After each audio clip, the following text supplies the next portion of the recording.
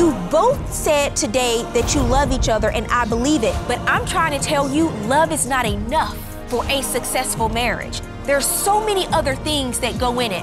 It's not just about you anymore. Here is today's case. She doesn't exactly agree with the way I promote myself online.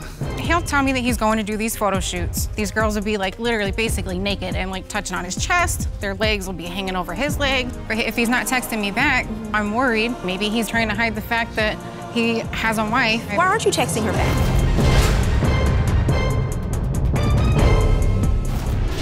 Court is now in session. The Honorable Judge Faith Jenkins presiding.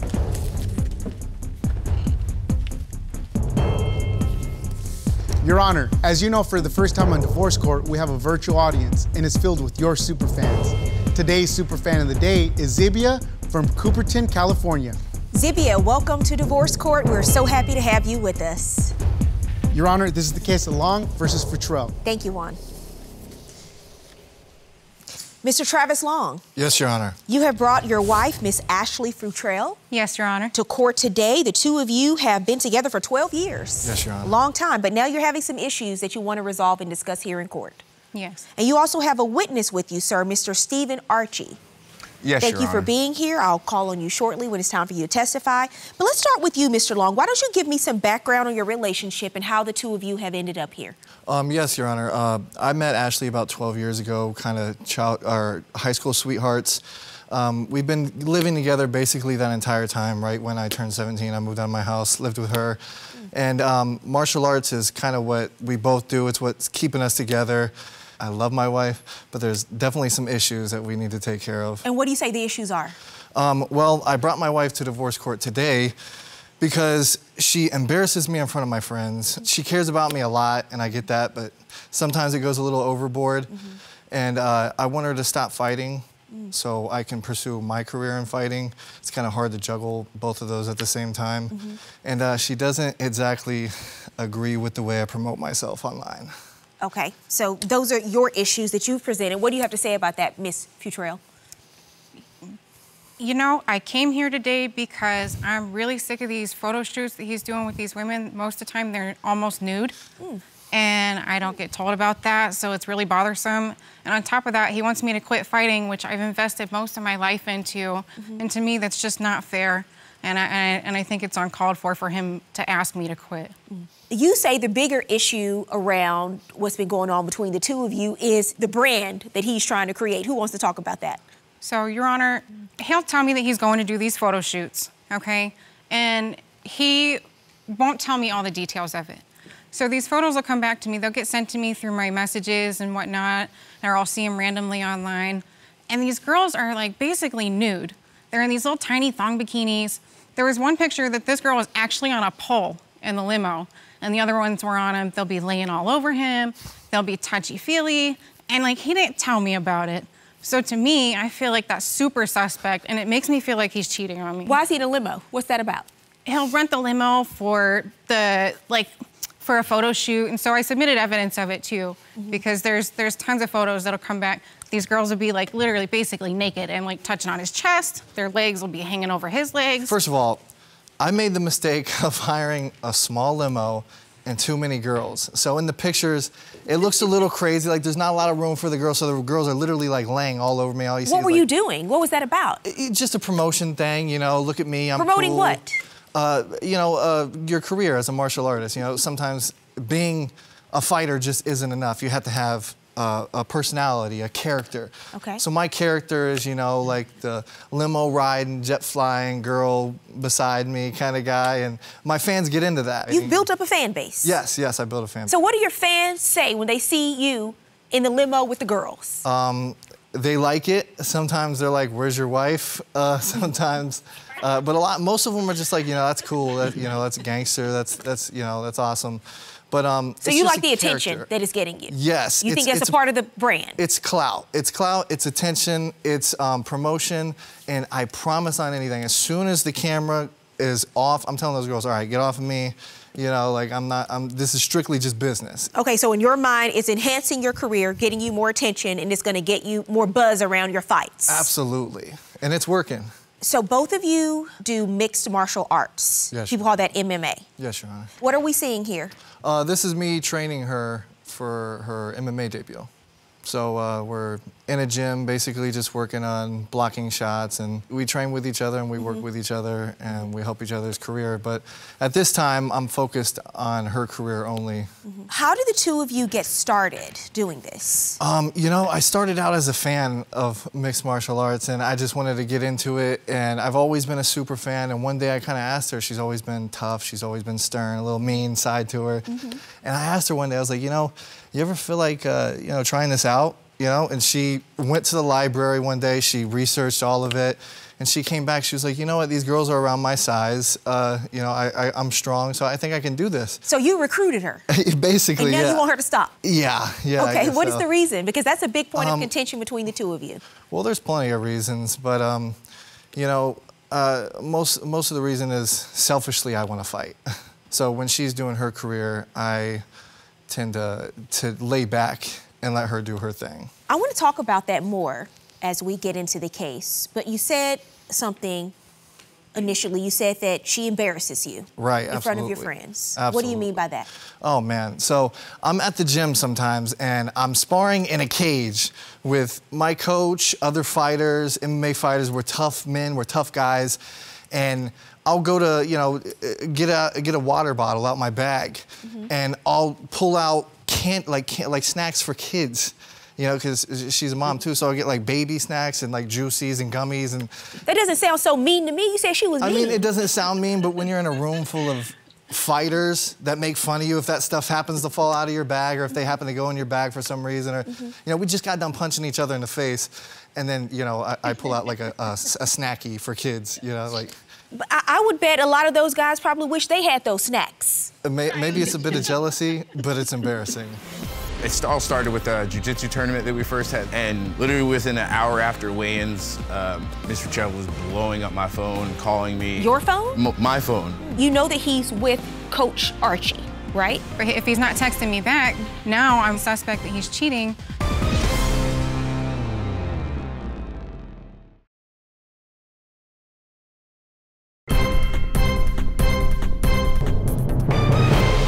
Who is your witness that you have here with you today? My witness is my main coach, Steven. Oh, he's a coach? Yes. Okay, Coach Archie, step up to the lectern, sir. How you doing? Coach, you have an injury to your finger? Yeah, it's some training injury. Some training injury? Part of the game, you want to be a fighter, it comes with the territory. Okay. How long have you been a coach, Mr. Archie? Going on 12 years now. Pretty much since I started in the game, I jumped full force, 9 hours a day. Been doing it 6 days a week ever since. And were you a mixed martial artist yourself? I got about 5 fights in before I decided that coaching was more my aspect. Did you win all of them? No, okay. We don't win them all. Sometimes that makes better teachers, though, right? When you lose, yes. Because you know what you did wrong, and you can lead from experience. Definitely, most definitely. What are you a witness to today? Why did Mr. Long ask you to come to court on his behalf? I guess basically what I call the pop-ups and the blow-ups. The first jiu-jitsu tournament I took him to, I kind of explained the whole day on how we were going to, you know, we're at the tournament all day, and then we're going to, you know, with the fighters, we go eat, we go hang out afterwards. It's like this whole little kind of ritual that we do. And literally within an hour after weigh-ins, Mr. Futrell was blowing up my phone, calling me. Your phone? My phone, trying to figure out what was going on. I explained to her, you know, you can watch it live on Facebook. It's, you know, what exactly was going on. I told her how it was going. What was the issue she said she was calling you about? She was just trying to get a hold. She didn't know what we were doing. She was just trying to figure out what was going on. And I'm like, you can follow what's going on. There's live feed. I'm here, you know, I'm trying to coach my guy. I'm competing also. So there's a lot going on. I don't really have time to keep messing with the phone. It shouldn't be that big of an issue. It's a fight, you know, that's what we do. So to be fair, my fans are constantly sending me these sexy pictures that I'm not told about. So it makes me suspect that he's cheating. And all I'm asking is please text me and let me know you get there. Like he told me he's going to the tournament. I know he's doing it. You know that he's with Coach Archie, right? But if he's not texting me back and not letting me know, hey, I made it here safe, now I'm worried because I'm worried that maybe the somebody that was driving wasn't good enough. Or maybe he's with a girl and he's trying to hide the fact that he has a wife. And so I'm just I'm suspect of the whole situation. But Why at the aren't same you? time, Why aren't you texting her back? You know, to be honest, sometimes I see it and it just gets annoying. Oh, so you're ignoring it, her on purpose? A little bit, yeah. Like I'll be on road trips with people, and she'll call my friends before even texting me to make sure that they're driving safe. She really goes overboard, like it's so overprotective of me. And as a man and as a fighter, it hurts my pride. So when you got the juice box, you knew. Right. It was going to be all downhill from there. Well, to be fair, in the past, Your Honor, he was driving with somebody else. And it was a long time ago, but the person had got him in a serious crash. Really? So when he doesn't text me back, now I'm just worried that he got in another crash. Mr. Archie, let me ask you, because you're a recipient of some of these phone calls, what's your impression? Was she that concerned about where you were, or was there doubt in her mind about what he was doing? There was one time, like, well, we're at the gym. It's a typical day at the gym. We're training, and she just busts in the door and is like, I need to talk to you now. She was saying that to you? She was saying it to him, but she was making such a scene that, being that I'm the one in charge, I have to kind of, all right, this is what's going on. We can't do this in my place of business. I have a reputation to uphold. I have kids. Do you know what she was making a scene about? I have no idea what it was. I can only look at it as, look, you're in my place of business. This has to be I have to take you guys separate. Y'all have to talk about this, handle these kind of business. And it's not the only time. That's just like the first one. That's the first time that. How many times have you witnessed this? I would say 3 or 4 or 5. I can think of a couple right off the bat. There was one time where I'm doing a training day with him, taking him to different gyms and training, and she just pops up. Was this again after? This is all you weren't responding to text messages when she reached out to you? I will admit that I rarely respond to texts when I'm out of the house. But like, I don't want to be on my phone 24/7 like I'm busy training. It just seems like if you just texted her back, maybe some of this could be avoided. Thank you. You can have a seat. Thank you very much. Well, you used to box professionally. I did. It's a very selfish sport, but it's not a selfless sport because your family is there with you. There's nothing in this world that's going to compare to your health, because then how are you going to be able to enjoy that time with your family down the road?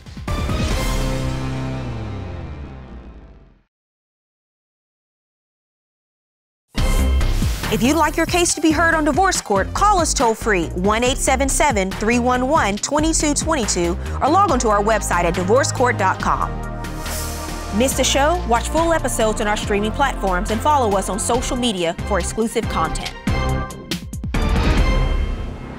You want her to stop fighting. Yes. And you said it's selfish because you want her to stop so you can start again. Yes, Your Honor. Why is that? She's had a couple fights under her. She's won her gold medals. She's, been in a couple tournaments. I've only had 2 tournaments myself.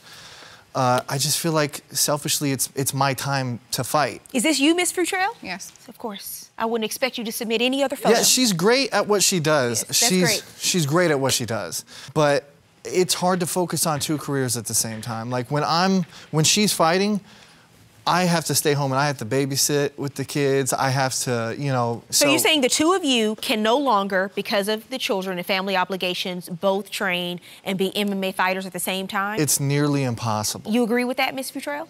I don't. I feel like we could work it out somehow. I understand that you do need to be selfish in this sport in order to be successful to an extent.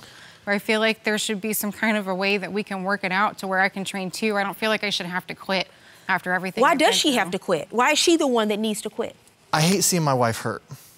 And that is one of the biggest things. Like, worrying if she's gonna win for this 8 to 10 months that she's training for this fight. Our whole family depends on like that stress of, oh man, I hope mommy wins. I hope she wins. And I can't go in there and fight for her.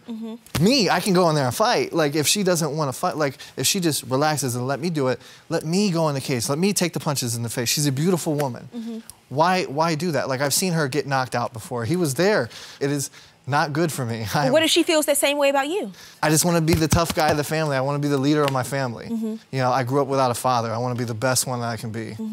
Well, you used to box professionally. Yes, ma'am. And you retired from boxing? I did. What was the reason because at some point people quit. They decide to move on and do something else. Was there a particular reason for you? Absolutely. You ever ask a fighter, when are they going to quit? Their answer is always going to be the same. I'm going to quit until I can't fight anymore. Well, you don't want it to get to that, all right? Because you have a family. You guys hit a lot of points. I don't want to see her hurt. I don't want to do this. You know, there's a lot that, you know, it takes away time from the family. And that was the major reason why I quit. It's a very selfish sport, but it's not a selfless sport because your family is there with you. Your family is the one that feels every punch that gets thrown. You said it yourself, when you see her getting punched, you feel the punches. And I guarantee you, there's no bigger pain than any punch or any kick's gonna give you than seeing your significant other on the corner, ringside, crying because they feel your pain. I guarantee that. So that was my decision that I had to make. So there's no accolade, there's no belt, there's no records, there's nothing in this world that's gonna compare to your health, because then how are you gonna be able to enjoy that time with your family down the road? And that's what you really have to think about, is that you have a family. And that was my decision when I left the sport of boxing. And that was your decision that Absolutely. you made yourself, right? Yes, ma'am. I understand everything you said, Juan, and I thank you for being transparent about that, but that is a decision that you made for yourself, and that's a decision that she has to make for herself.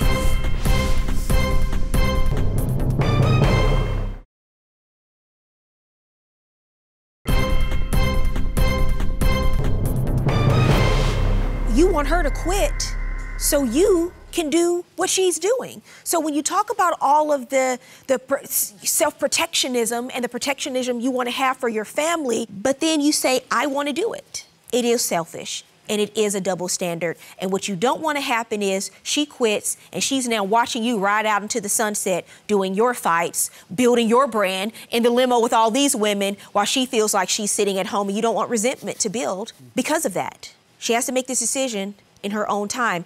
And your wife, she loves you. She loves your family. The popping up and all these things you say, I understand you are very sensitive, but you also have to compromise on allowing him to grow and do the things that he needs to do when he's out of the home without you constantly micromanaging where he is. Yes, Your Honor, I understand. Answer her text every now and then. Let her know you're doing okay. She cares. How long do you think you're going to continue to want to fight, Mr. Long? I'm in it for the long run. I'm Really? in it for a good time, not a short time. You know. What about you, Miss Futrell? I'm so good at what I do. And if I quit now, I'll never make it to my full potential, ever. I can't quit now. I'm very good at what I do. I know I got knocked out. I get that. I could be a world champion one day. And I want to show my kids to follow through on your dreams, and my family and my fans. And he's really good at what he does. I would love to see him fight, but I don't think it's fair for me to have to quit. I agree with you. This is not an easy resolution, but to be fair, she should be allowed to pursue what she's good at, because what I haven't heard in this courtroom today is that she's somehow shirking responsibility at home. And I haven't heard that about you either. That's not what it is. But when somebody has a dream and they're passionate about what they do and they're good at what they do, you gotta support her in this as much as you can. Why does this make you emotional? I love her. Then you have to support her. Isn't there a way to work out with family and caretakers where both of you could be happy and continue to pursue what you love to do? I love her so much, I'm willing to look into it. You know, I would never leave her over this. Of course. You know, so thank you. Well, I suggest that's what you do. You look into ways that you can manage this, because what you don't want to do is for either of you to start harboring resentment. Good luck to both of you.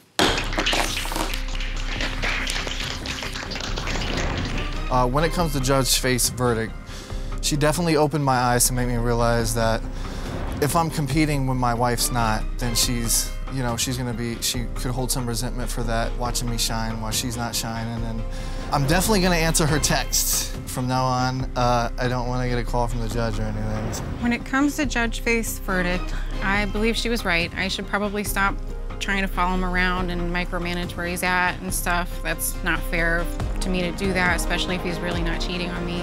We're gonna figure this out one way or another, and I love you. I love you too.